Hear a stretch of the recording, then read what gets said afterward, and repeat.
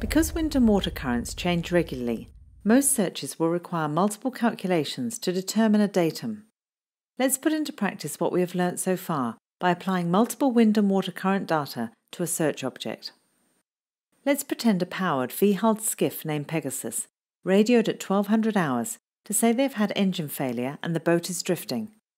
We have coordinates for their LKP at 1200 hours and the search and rescue unit is expected to be on scene at 1500 hours. So we need to predict the drift line and datum for the 3 hours between 1200 and 1500.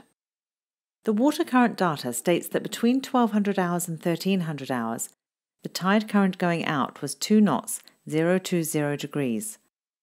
From 1300 onwards, the tide started to come in, turning to 155 degrees and increasing to 3 knots.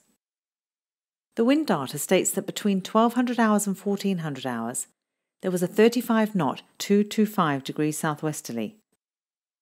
From 1400 hours onward, the wind changed direction to 190 degrees southerly and decreased to 25 knots. First, let's calculate the effect of the two water currents. 2 knot 020 degrees times 1 hour equals 2 nautical miles in a 020 degree direction.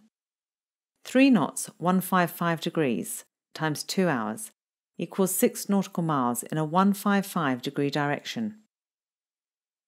Now let's calculate the effect of the two wind currents by inputting the data into the leeway formula. First, find the appropriate category and subcategory, then the closest primary and secondary descriptors in the leeway table. We can then multiply the first wind speed of 35 knots with the multiplier 0.03, which gives us a result of 1.05. Now add the modifier of 0.08, which results in a figure of 1.13. This is the drift rate in knots. It now needs to be multiplied by the first time of 2 hours, which gives us a final result of 2.26 nautical miles in a 045 degree direction. Now the second wind current, which is 25 knots, 190 degrees. Multiply the wind speed of 25 knots and the multiplier, which equals 0.75.